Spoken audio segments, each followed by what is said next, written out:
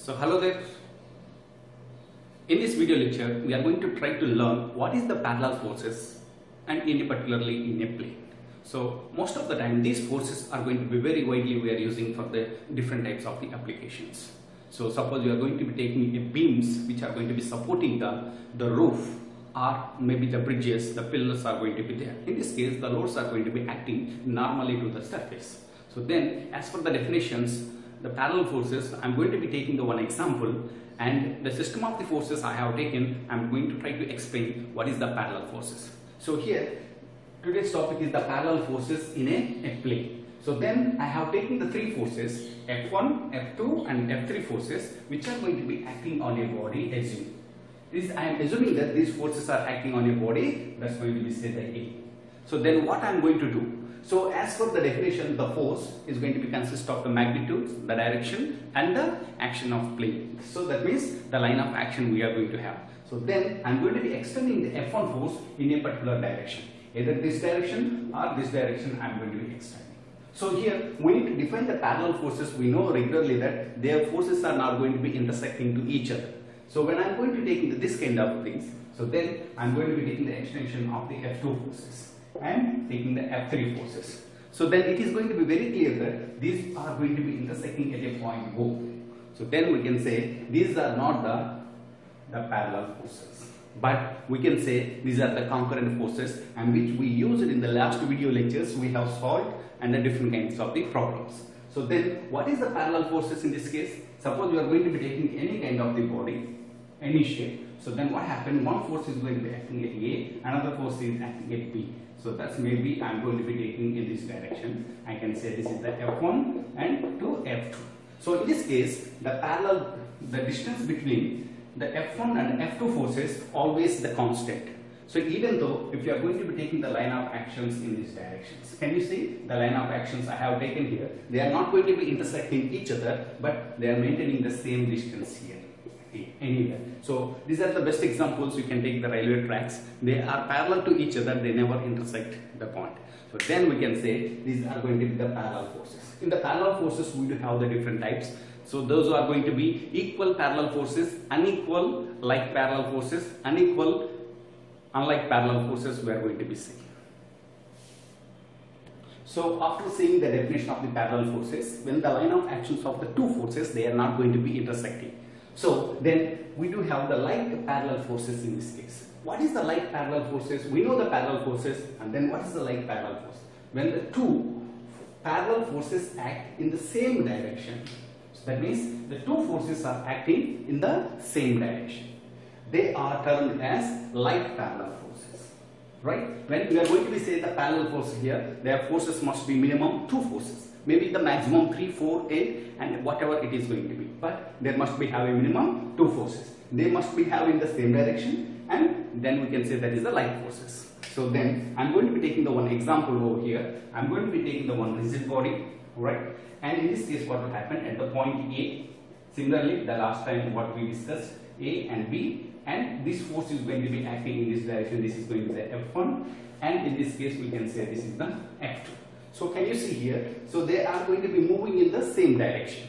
So then we can say this is going to be the distance between these two is always maintained when you are going to be taking the line of actions.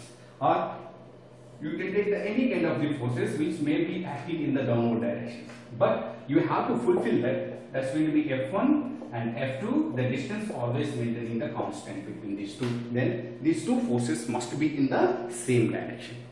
You can take the forces in this direction. Those are going to be acting towards the right side. So this is the F1 and this is the F2. This is the A, the B as well as the D. So any direction that must be in the same direction we have to maintain. Then we can say that's going to be the like parallel forces.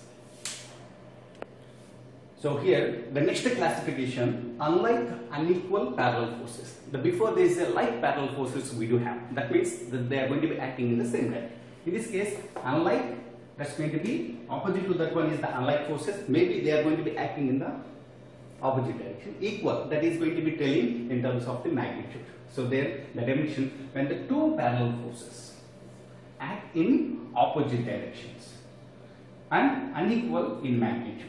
So then when two parallel forces act in the opposite directions and are unequal in magnitude. So then we can say that is going to be unlike unequal parallel forces. So the diagram I'm going to be taking here, I'm taking the one rigid body, the same like before. I'm going to be taking the 2 points over here. That's I'm going to be say A, B on the rigid body I'm going to be calling. So then in this case as happened, we are taking the two parallel forces, but they are in the opposite direction. So one force I'm going to be taking here is the F1. Another force is going to be in the opposite direction. I'm going to be taking this is the F2.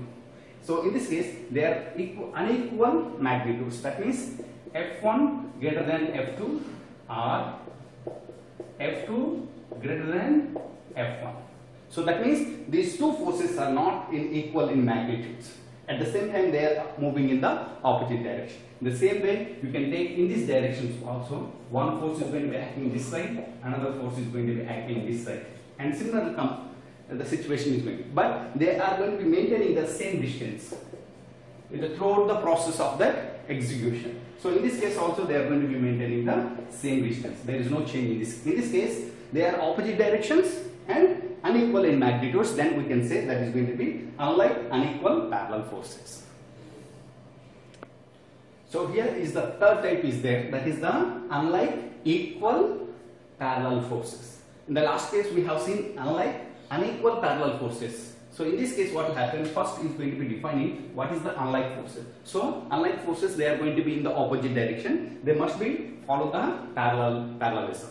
The next one, equal means it's representing the magnitude of the force. So the definition, when two parallel forces acting in the opposite directions and are equal in magnitudes, then we can say that is going to be unlike equal parallel forces. So for the same, I am going to be taking the definition here.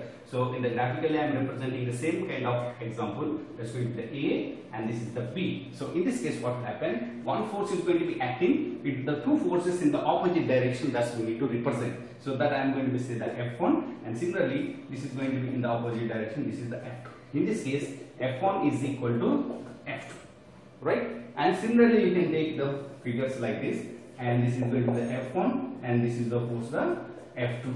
The distance between these two be always maintaining, and it must be satisfied the condition of F1 is equal to F2. Then we can say that's the equal parallel forces, and at the same time these two forces are going to be in the opposite direction. Then I can say unlike equal parallel forces.